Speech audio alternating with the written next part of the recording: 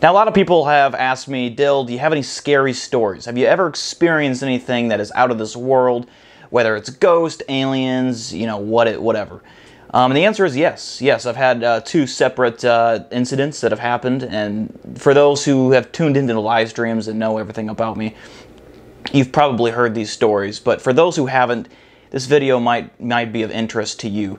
I'll probably break these down into two separate videos, but this first story basically happened back when I was in high school, and this was around, I want to say, homecoming. You had your homecoming dance, and then after that you'd go out and you'd hang out with your friends, your date, whatever. Well, this particular night, I want to say I was a sophomore or junior in high school, and we decided we were going to go out, have a few beers, and go out into the country, drive around, and go to this haunted house. It was this abandoned house out in the middle of nowhere, literally in the middle of a cornfield. And one of our friends knew about it and said, let's go in there. I said, okay, that sounds awesome. So we all hop into a couple vehicles and we drive out in the middle of nowhere. This is outside of Green, Iowa. And there's this old house that's just boarded up, and it's got plants and shit growing all the way around it. And so we roll up to this house in our two vehicles, and you know, we're kind of looking it over, and it's like, this is really creepy. Now keep in mind, this is probably 11 o'clock midnight, so it's dark, it's creepy, it's still, I'd say, nice weather. We had, you know, normal clothing on. It was probably anywhere from 50 to 65 degrees, somewhere in there.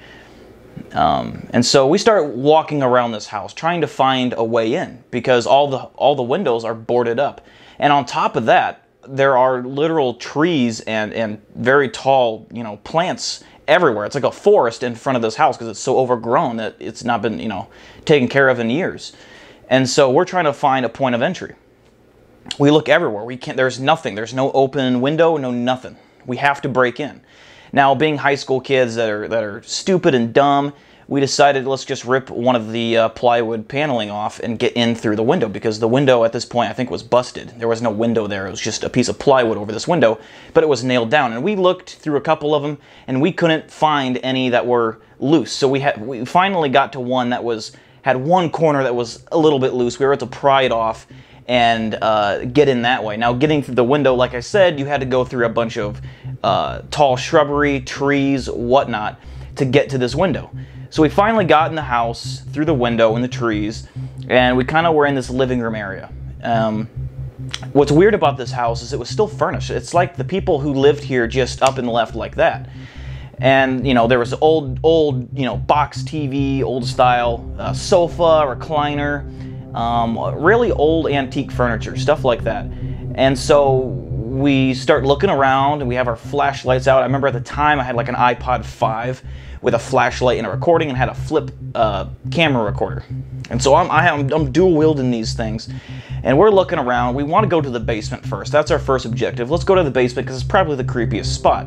Well, we go to the basement, and the stairs are blown out. There's a hole in the stairs, and they don't look safe even if we tried, you know, to jump this ledge or this, you know, hole. So we decide it's probably not a good idea to go down there, and so we say, let's just explore the rest of the house, and then we'll go upstairs. So we explore the rest of the house, and this house isn't very big. I mean, it's a 2-story house, but, you know, there's probably a couple of rooms, 3 rooms on each floor. We explore the first house, and there's nothing. Now, to put an idea of what this house looked like in your head, imagine, like I said, an old antique style house, I guess, if you want to call it that.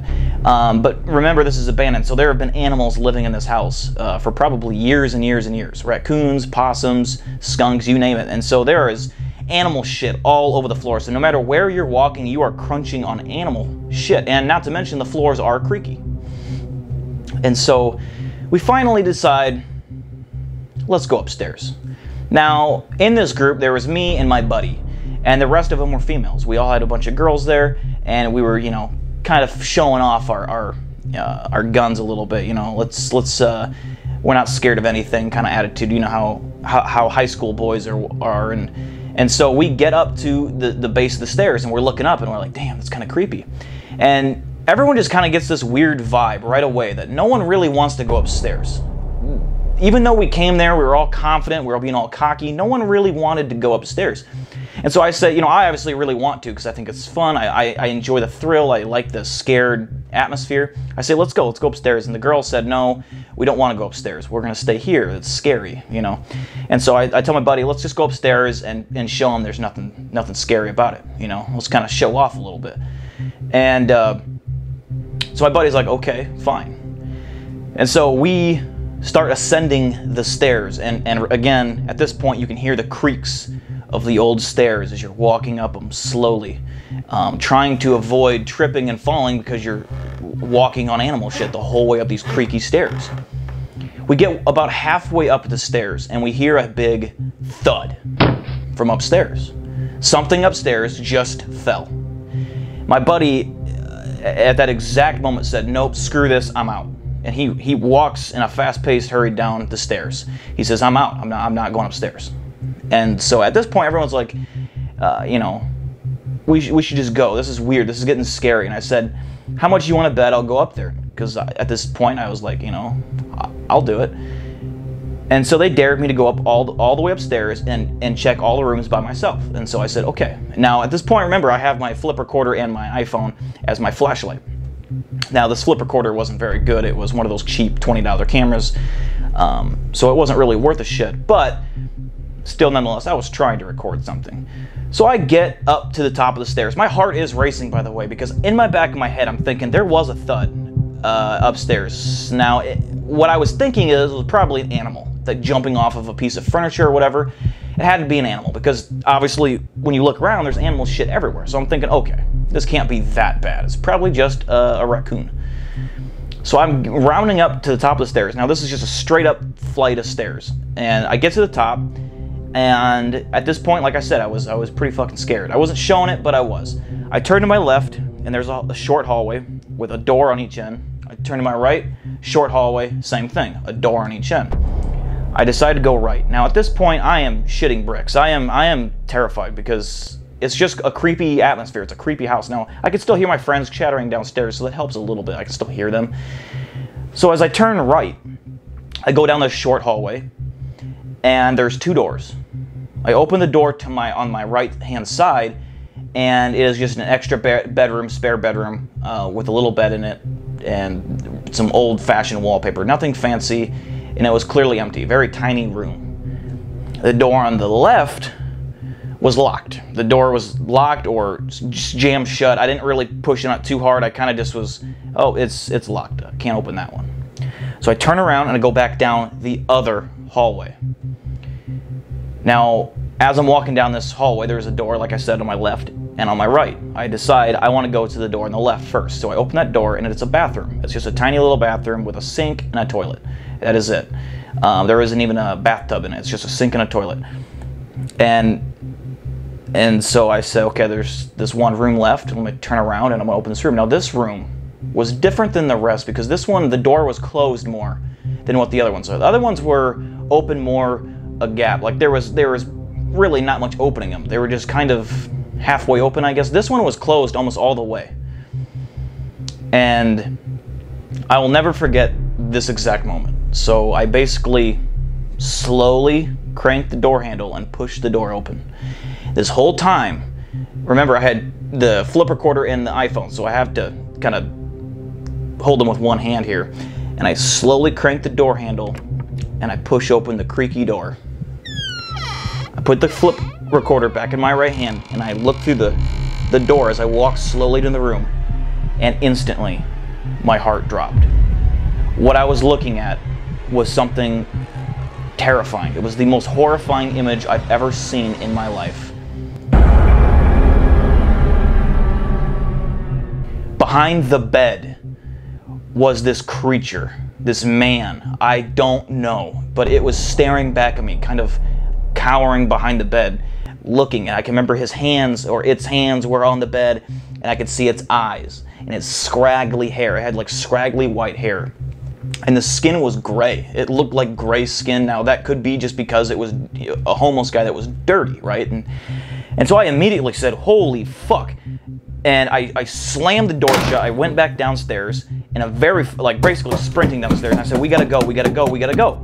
And I said, there's someone up there. There's someone fucking up there right now.